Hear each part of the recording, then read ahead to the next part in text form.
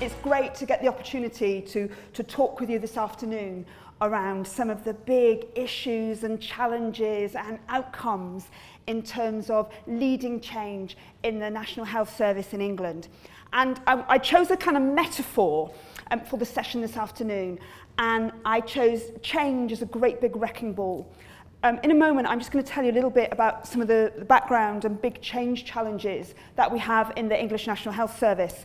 And in a sense, you know, what we need to be as people like me, change agents, we need to be like a great big catch net, you know, embracing the change and saying, you know, bring it on, we're prepared. And I'll tell you a little bit about that. So, as Connor said, I'm part of a team in the National Health Service in England at a national level called the Horizons team. And we're Rainmakers in the NHS. Really small team, there's about 20 of us. And what we do is we all over the world, we tune in, we connect with other people that are doing radical transformational change, other healthcare systems, other industries.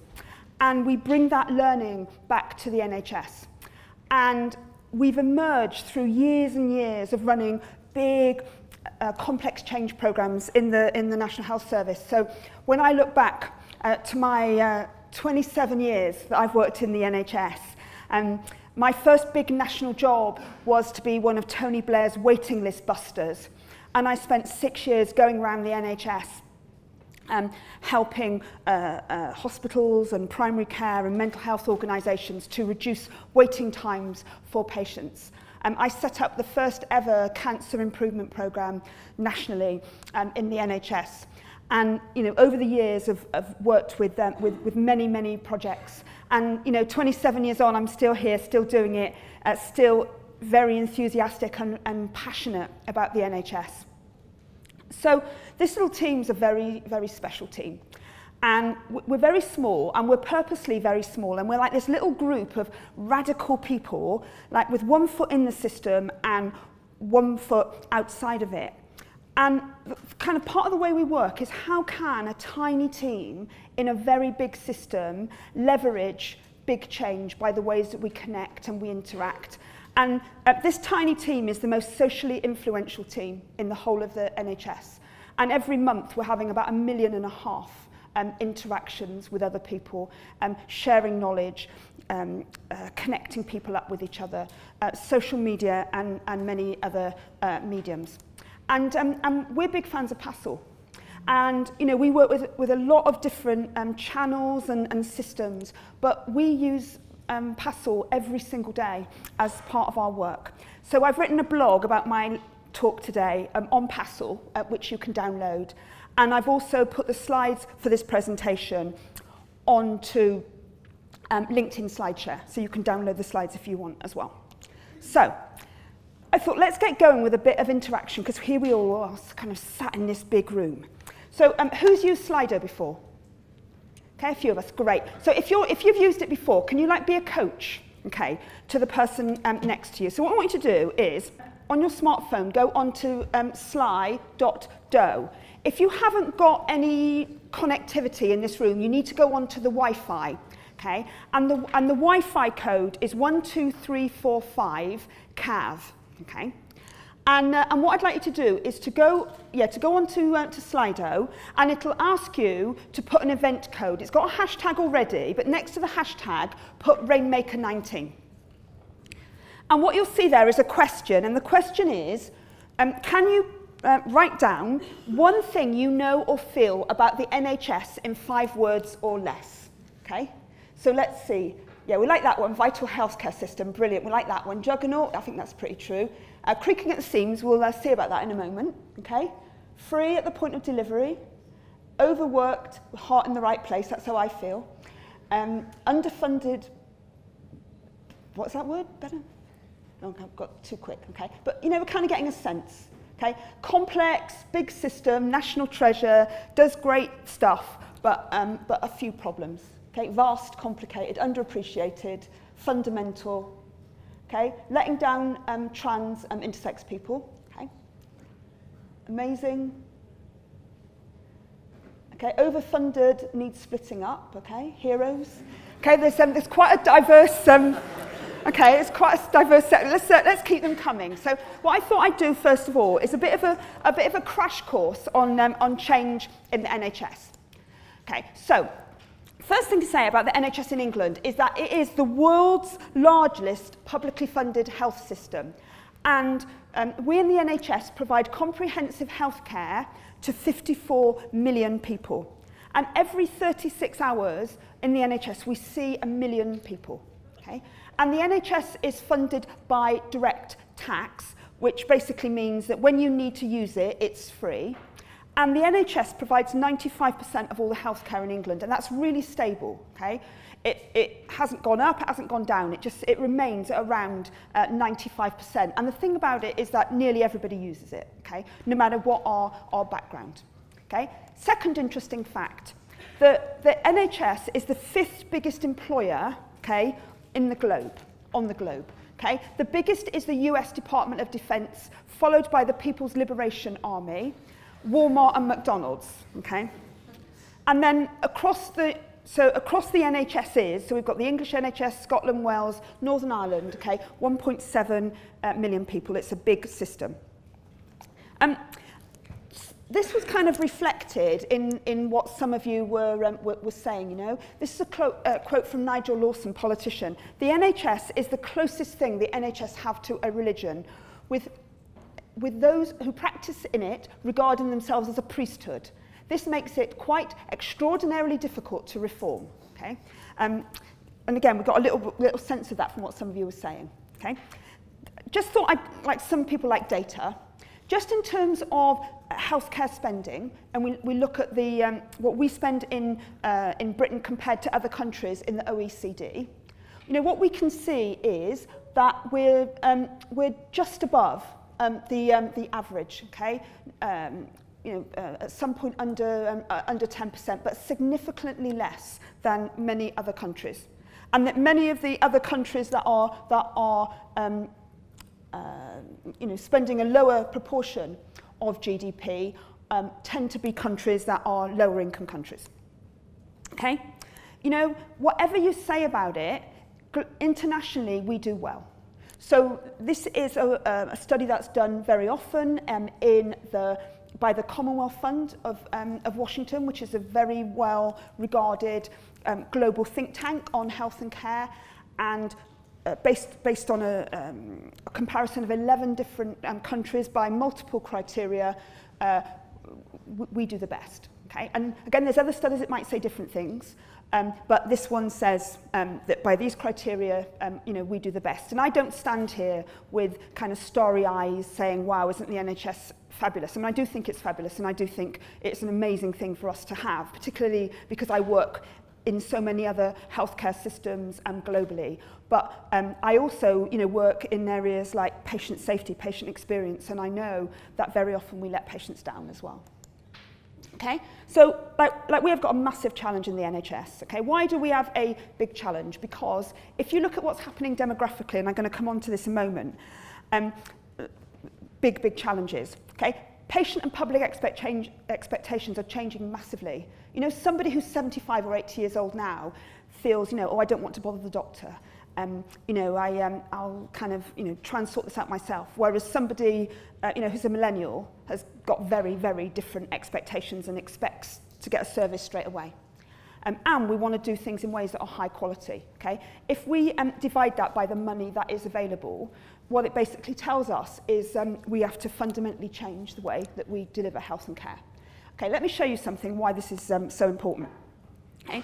Who uses the NHS? Okay, we all use it, but mostly it's people over 65. Okay, so and can you see what's happening in demographically? Okay, the population of people aged over 65 is rising and will continue to rise significantly.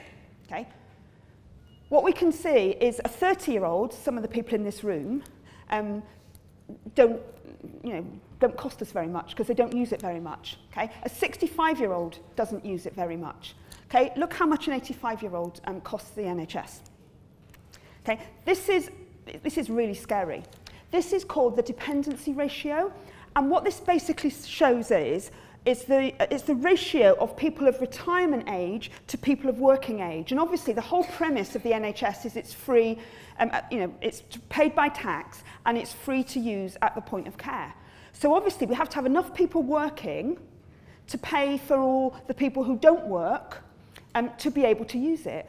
And if you look, in 2010, the ratio was about 25–26%. We get up to 2030 and beyond, and it's 35 plus. So how are we going to continue to fund this system? Our children and our children's children. How are we going to make sure that they get the things, the health and care that we take for granted? What I'd also say, this is just showing how much of our proportion of gross domestic product we spend on healthcare. And what this is basically showing, okay, is that year by year, it's going up and up and up. More and more of our GDP is being spent on health. But what you see from 2010 onwards with austerity is the proportion of GDP that we're spending on healthcare is reducing.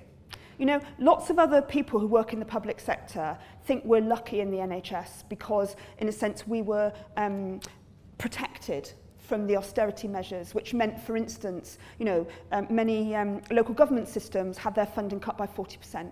Okay? Our funding was kept stable. But in a situation of demographic changes, we need about 4% a year just to keep still. And the demand for NHS services is going up and up and up, and we've had to contain that. So, what are we doing? A few months ago, beginning of the year, we published our 10-year plan. And what this is basically showing is big radical changes coming to the NHS. If we are going to sustain and take forward our service, we need to do things in different ways. So at the moment, the NHS tends to be organised into separate sectors. So your local hospital is run by an NHS trust with a chief exec, and primary care is run by a group of GPs, and they're all completely separate sectors. Okay? The people that run the hospitals is different from the people that run primary care, is different from the people that run mental health, is different from the people that run community services. And what's happening now is that they're all being integrated. They're coming together. And in a sense, what we're starting to do is to wrap patient services, okay, around the patient and people's needs, rather than make people go to different sectors. Okay? 90% of all the interventions in the NHS are in primary care. Okay? So we've got to shift resources away from big supply-driven hospital systems into more prevention and primary support in primary care. So there's a very, very big thrust that's going on. Okay? Personalised care. So, how do we make the NHS feel hugely personalised? Very individual care, and do it on a very big scale. One of the big themes that we're seeing in our long-term plan is social prescribing. Okay? Many people that go to visit their GPs, with all kinds of illnesses, particularly with depression, anxiety, other mental health issues. Actually, the issues that are going on in their lives aren't things that the NHS can sort out. Their money issues, their loneliness issues. So social prescribing means that we actually bring people from local communities to be advisors. And instead of, or as well as prescribing drugs, we can prescribe a dancing class. Okay, we can prescribe going to the gym. We can prescribe social groups. We can actually prescribe and pay for from the NHS all kinds of activities to help keep people well. Okay, big focus on big clinical priorities. So massive push on cancer. We're doing really well on cancer. We used to have some of the worst outcomes in Europe on cancer. Been such a push that now our 5-year survival rates on some of the key cancers, like breast cancer, have overtaken France and Germany. Cardiovascular, respiratory, big focus on mental health and bringing together mental and physical health. Okay? When I showed you the diagram before, how things change for people between the age of 65 and 85. So another big focus on aging well and supporting people who are moving into frailty. And going back focusing upstream on prevention, personal responsibility, and tackling health inequalities. So huge, huge changes happening in our sector. And as some of you described it, a juggernaut, this massive system, okay, 1.5 million people working in it. So how do we make change happen? This is Gary Hamel. He, according to the Financial Times, he's the #1 business influencer in the world. And he says, when we think about tomorrow's management systems, we'll need to value diversity, dissent, and divergence as highly as conformance, consensus, and cohesion. And if you think about the NHS, we want to be operationally excellent. We want to make sure that every patient gets safe, high-quality care. So we need lots of this. And we're in an environment where money's really difficult and money's really tight. So we need to get a management grip. We need to manage out risks. Okay, we need to do those things. And we need to be valuing doing things differently: diversity, dissent, and divergence. And I think we have to be working with both. This isn't necessarily talking about the NHS, but I agree with this. When I think about myself as a leader of change, I think we're in this kind of really interesting place because, when I think about so much of the change activity that we're involved in, these organic, emergent, human-focused forces, about social connection, and actually many of the ways that our organisations operate are more like a machine world. Okay, this helps me loads, and we use this all the time, thinking about power in organisations and systems. And what I'd say is happening, not just in my sector, but in other sectors as well, we're seeing this big battle, this big tension between old power and new power in organisations. And old power is like a currency, it's like money. Some people have got a lot of it, formal authority, and most people haven't. So old power is held by a few people, and we push it down the organisation and we command it. And I'll give you NHS examples because that's my world. We say, you've got to do that because it's the quality standard for response times. Or you've got to do that because it's the policy or the protocol. Or you've got to do that because we've got to balance the books at the end of the year. And old power is closed. So if I'm the chief exec of a hospital system and I'm working with leaders of the local community, I can't command them to do anything. Okay? My authority ends at the door. And old power is transactional. It's about holding people to account. It's about governance, structures, processes, and systems. Let's contrast that with new power. New power is like a current. It's like a surge of energy. And new power happens when many people with the same goals and values come together. And the more people that engage in our new power campaign or movement, then the more power we've got. We can pull it into our organisations and systems. It's shared, it's open. And one thing I'd say about new power is that it's relational. And what we mean by that is people will engage in new power ways because they want to, because it fits with who they are in the world and makes a difference. Whereas in an old power world, we have to do it because it's the quality standard or the policy or the practice. Now, my job, Chief Transformation Officer, I get to connect with some pretty cool people around the world, futurists and scenario planners and forward thinkers. Lots of them are forecasting the death of old power. I don't think that old power will be dying in any healthcare system I know anytime soon. Okay? It's alive and kicking. But what we're seeing are these opportunities, like a layer of new power coming on the top that creates all kinds of possibilities. So, what we say as change leaders is that we have to be able to operate in that very difficult, zigzaggy place in the middle. So, what I thought we'd do, we'll have another poll, okay? So, thinking about old power and new power, I'm going to give you, got a poll here, and what you can see there is number 1 is mostly old power, okay? Number 2, and through to number 5, which is mostly new power, okay? So, looking at that, okay, just give yourself a score from 1 to 5, and what you can see is 1 is mostly old power, and 5 is mostly new power. So, where are you? Okay, we're a pretty new power bunch, except yeah, number 2 on old power is kind of creeping up.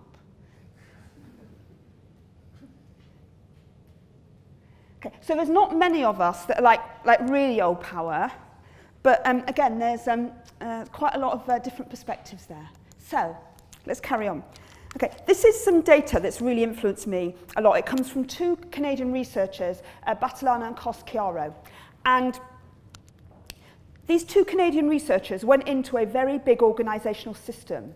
And what they wanted to find out is what makes a really good change agent or change leader. Okay? Is it the people who have got the formal power in an old power sense, or is it the people who are the centres of informal influence? Okay? Who makes the best change agents? So these 2 Canadian researchers went into a very big organisational system, and they followed 67 change projects around this big system. Okay? Does anybody know what the name is of the system that these 2 Canadian researchers went round? Okay? It was the English NHS. Yay! And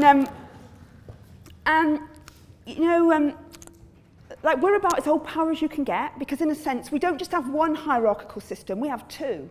Because we have a hierarchical system like, you know, who are the formal people in the organisation, and then we have a 400-year-old hierarchical system based on a kind of clinical hierarchy with doctors at the top, nurses quite a long way down, and patients at the bottom, you know.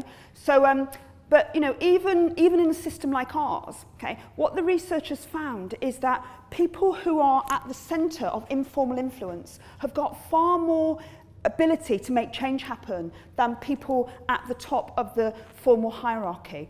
And this isn't just in the NHS. There's loads of research in different sectors, you know, that says this. This quote comes from Leandro Herrero, who writes about viral change, and he says, people who are highly connected have twice as much power to influence change as people with hierarchical power. And you know, we see this all the time in our world, and very often I'll talk to people and they'll say, Helen, you know, I'm only a staff nurse, or I'm only a junior doctor, or I'm only a student. You know, what can I do? What power have I got? Actually, we've got a lot of power, and a very big part of what my team does is to support people to take their power to make change happen.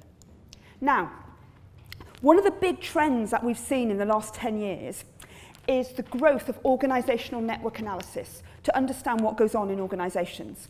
This comes from a Danish organisation that we work with called Innovisor. And Innovisor have been into 100+ organisations doing detailed analysis. And what their analysis shows is that in most organisations or systems, there's about 3% of people who are the informal influencers. They are, we call them the super connectors. Okay? These 3% of people will drive conversations with 85% of other people. So if you're trying to make change happen, okay, in your big formal system, actually understanding who the informal influencers are is really important. Because where the informal influencers are on your side and they're moving the change in the same direction, then it will really help drive your change forward. If the super connectors, the 3%, are against your change, then it creates lots of problems. Okay? So how do we find our super connectors? Well, we can bring in a company that can do the ONA for us, or we can just go around and ask people, you know. When you've got a problem at work, you know, who do you talk to? Or who is your kind of trusted source of information? So, so this is Mandy, and she's a very typical 3% person in the NHS. She works at Yeovil Hospital in Somerset, and she is a super connector. And how do we know that? Well, when you ask people about Mandy, they say she knows everyone in the hospital.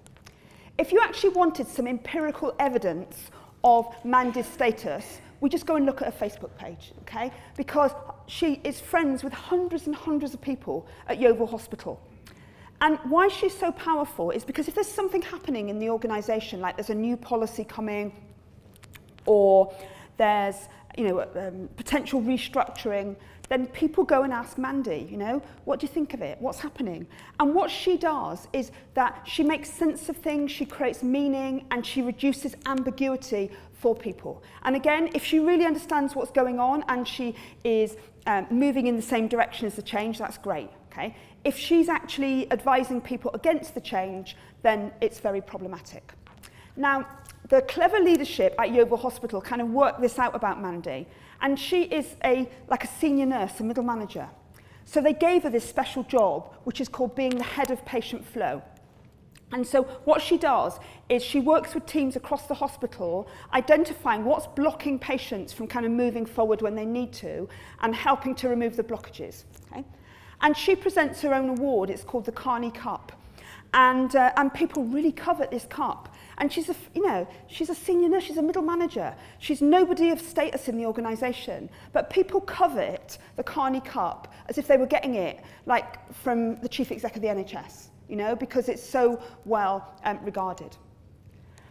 And sometimes those of us that are senior leaders, okay, we may actually be less influential than we think, because what the data shows us is if we want to get the same level of influence that we get by working through people like Mandy, the 3% people with informal influence, but we want to get that through doing things in traditional ways of cascading, okay, then we actually need 4 times more resources to do it in a kind of top-down cascading way. Okay, I just want to show you a case study of kind of change in the NHS, and I just want to make this real. So I want to first of all show you something about this change in an old power way, and then I want to show you it in a new power way. Okay? So we have a particular problem in the NHS in England, which is called DTOC. Okay? And a DTOC is a delayed transfer of care, DTOC. And basically what happens is, it's mostly elderly people over the age of 80. They come into the hospital, and then something needs to happen for them to be able to leave. So they need a social care package, or they temporarily need to go into a care home, or they need to go into a care home permanently, or they need an assessment. And what happens is these elderly people can end up being stuck in hospital for days or even weeks while they're waiting, okay, for whatever it is that they need. That's called the DTOC. And the problem is that when hospital beds are full of people who don't actually need to be in hospital, but we can't move them on, then other people can't come into the hospital. Okay? So it is a very big it's a problem for everybody, okay, from lots of different viewpoints. So our government, okay, that work in old power ways, what do? Okay? They have an old power solution to this problem. They say we're going to have some new performance metrics. So from now on, the number of hospital beds that have got somebody in them whose care has been delayed, okay, our new performance metric is no more than 3.5% of your beds can have somebody in it who's a DTOC. Okay? And many of these people are waiting for an assessment for something, like a continuing care assessment. So if you're waiting for an assessment, you need to have the assessment after you've left the hospital, not waiting in the hospital for it. So less than 15% of assessments can happen in the hospital while the patient's in the hospital bed. And we're having a new performance dashboard, standardised, so that we can measure this and we can performance manage you, every hospital, on doing this, okay? So this is our DTOC performance management system. That is a classic NHS, old power, top-down way of doing things, okay? So let's look at things in a new power way, okay? There are lots of our nurses and physiotherapists that are getting very, very upset about the human consequences of this happening. So they set up their own campaign, and it's called #EndPJ Paralysis. Okay? And what they mean by that is the paralysis that happens when mostly elderly people get stuck in a hospital bed. And this is like one of the posters they did, but when you look at some of this data, it's pretty compelling. Okay? For people over the age of 80, if you spend 10 extra days in a hospital bed, it can age your muscles by 10 years. And 1 week of bed rest results in 10% muscle loss. That's what the evidence shows us. And actually, the loss of strength that you as an older person can get by being stuck in a hospital bed in your bedclothes can make the difference between you being dependent and have to then go into a care home and you being able to go home. So they just started this campaign. Let's mobilise our patients. Let's end this PJ paralysis. And as soon as somebody is well enough to sit up in bed, to take their bedclothes off and put proper clothes on, let's do it. And it started in a couple of hospitals, and it just started to spread around the system. So, you know, it was a very frontline thing by our clinical colleagues, and it kind of grew and grew. So then our Chief Nurse of England said, let's have a 70-day challenge, okay? We'll all across the country, we'll implement the ideas from end PJ paralysis, and what we'll do is we'll try and save 1 million bed days. So, you know, people were doing it, and the thing is, it was a bottom-up, it was peer-led, and there were some really kind of clear things that you could do to enable that. And all over the country, you know, you're seeing these little, you know, the challenge, what happened, and everybody measuring it. And, you know, often when you try and get clinical staff to measure things, performance, like people don't want to do it. But because it kind of connects with a bigger issue, you know, we're really happy to do it. And this is just some social analytics metrics, but what it's basically showing us is when you look at how it's spread and these ideas around hashtag end PJ paralysis, what you're seeing here is that it's driven by super connectors. Again, 85% of the content that is being retweeted comes from 3% of people who tweet. So across the country, we've got these really powerful nurses and physiotherapists, frontline staff, who are at the centre of this information going out. And the green lines just show how it's connecting. And honestly, as professional communicators who work in cascading ways, we couldn't do it anything as well or as powerfully as this. And then, like, everyone's doing it their own way all over the country in ways that work for them. So then the staff start to say, can we have days of action? So yeah, you know, we say, yeah, you can have a day of action. You know, chief nurse, yeah, you can have a day of action. So what starts happening? Okay, the staff start coming to work for their days of action dressed in pyjamas. And that's Royal Devon and Exeter Hospital, that's University Hospitals, Morecambe Bay, that's East Sussex Healthcare. But you know, our staff are owning it themselves, and it connects in with their bigger purpose. And what was pretty amazing, okay, was, you know, connecting up with the things that really matter to staff saved 710,000 bed days of patients who would have either been in a hospital bed or a bed in a care home. And doing things this way, okay, is way more effective than kind of trying to push it down through a performance management system. So, I'd say, you know, just thinking around this and thinking around what's happening in the NHS and some of the big challenges that we face, I think there's two really big questions for us in the future. How do we work interdependently as part of a bigger system rather than independently? And connected to that, how do we build shared purpose? And this quote comes from one of my favourite Twitter friends, at Complex Wales. And he says, and it is a he, complex systems are driven by the quality of the interactions between the parts, not the quality of the parts. Working on discrete parts or processes can properly bugger up the performance at a system level, okay? Never fiddle with a part unless it also improves the system.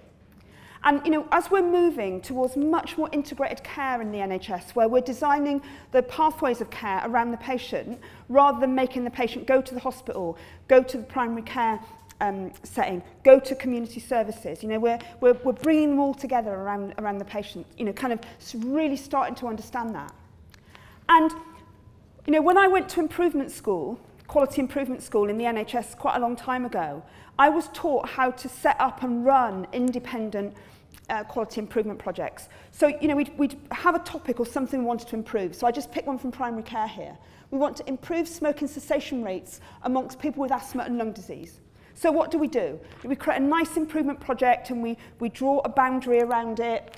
You know, this is my project, this is what's in the scope of it, and we use particular quality improvements tools like statistical process control and fishbone diagrams and PDSA or PDCA cycles.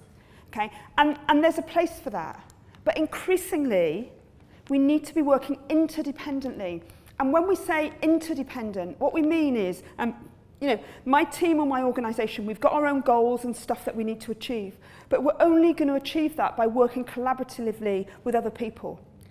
And, you know, we've come from an NHS system where we've set up loads of independent organisations and an internal market, and we're slowly moving away from that to actually, you know, integrating care across whole systems. So this one here, you know, improve the response to someone presenting to primary care in a mental health crisis. You can't put a little boundary around that project. You know, we've got to work with patients and families and their representatives. We've got to work with ambulance services, mental health services, emergency departments, police, primary care, voluntary sector. So the ways that we're working more and more, they're social and collaborative, they're built on shared purpose, and you can't just use a few improvement tools, you know, we need multiple methods. And we are fundamentally shifting the way that we think, moving from like what I'd call an inward mindset to an outward mindset. So, you know, when we think about an inward mindset, it's my organisational group, my hospital, my primary care organisation, my mental health service, to actually understanding that it's integrated in a bigger system. We're moving from my particular interest to our shared purpose, from organisational silos to collaboration, from this kind of tunnel vision around what I need to achieve for my organisation through to awareness. And many of our behaviours that are protecting or advancing me and my group. You know, I've got to get the best for my hospital in this system, you know, to actually behaviours that advance the collective result. It's where we need to go. So, you know, working more interdependently, okay, that you know, starts with the needs of patients, mean that we have to start with shared purpose. And I'd say one of the big shifts that we're seeing is when we're working collectively with other people, we have to start with from a place of shared purpose. And, you know, we start off with the hour. Who needs to be part of this? You know, in the old days, we're doing loads of change, and we as healthcare professionals are doing the change. And now we have to work with a bigger community. You know, we have to co-create things with our patients. We need to work with others in the system. With, you know, when it comes to mental health, for instance, in the community, we need to be working with the police service, okay? We need to be working with the voluntary sector, okay? So we need to start off with the hour. Who needs to be part of this? Then we have the shared. You know, what are the things that unite us? And there's very many things that divide us, but you know, what brings us together in a new power way to work on this project or this mission together? And then finally is purpose, you know? Why are we taking this action? How does this action connect with the things that really matter to us? So I was just going to connect this back and give you a practical example, which is one that we were just looking at with end PJ paralysis, okay? So, you know, what's our shared purpose with end PJ paralysis? Okay, so who is the hour? Okay, there's lots of us. You know, we start with patients and families, but then we work with all kinds of different clinical professionals, we work with students, we work with senior leaders. Okay, you know, what unites us? What do we share? Anger and outrage at older patients deteriorating when we could do something about it. So it starts from a place of emotions, a place of values. And then what's our purpose? Why are we engaging in end PJ paralysis? To make sure that every person who is in a hospital bed gets mobilised when they're ready, both clinically and personally, and that every person gets choice and a chance for the future life they want. You know, this is social justice, okay? So, you know, we're in an NHS system, but very often we're doing improvement projects, you know. What's the aim of our improvement project? To reduce cost and improve quality. You know, how does that ever connect? And I think, you know, more and more we have to get back to this place of shared purpose. And, you know, we do this purpose test. You know, when people are writing shared purpose statements, this is our purpose test, this quote from Leader, you know. Purpose is the deepest dimension within us, our central core or essence, where we have a profound sense of who we are, where we come from and where we're going.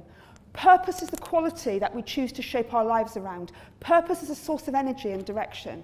And again, you know, when you put those words up at the beginning around the NHS, okay, lots of those things were really like profound and amazing. And I think, you know, very often we get so focused on, you know, delivery and operational aspects and doing things within budget that, you know, very often we kind of lose the essence of what we're about. And I think we're in a process of going back to that.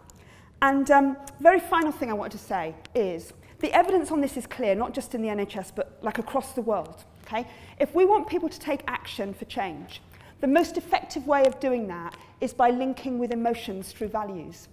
Again, when I went to improvement school quite a few years ago, what I got taught, okay, I'm a social scientist, a sociologist, was that if I wanted to engage medical doctors in change, I had to show them a graph, okay? Because medical doctors will only be motivated to engage in change if we show them data. Do you know it's not true? Even medical doctors are far more likely to engage in change through emotions and values than by data. And of course we love data, but in a sense we have to connect, you know, data with the bigger cause. So, end of my session, so I thought what we'd do is we'll just have one last question, okay? Okay, in the last 40 minutes, what have you learned, what new thing have you learned about the NHS, okay? And let's see what we come up with.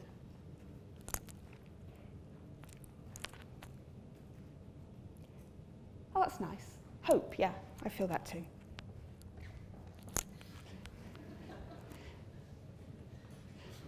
Purpose. That's nice.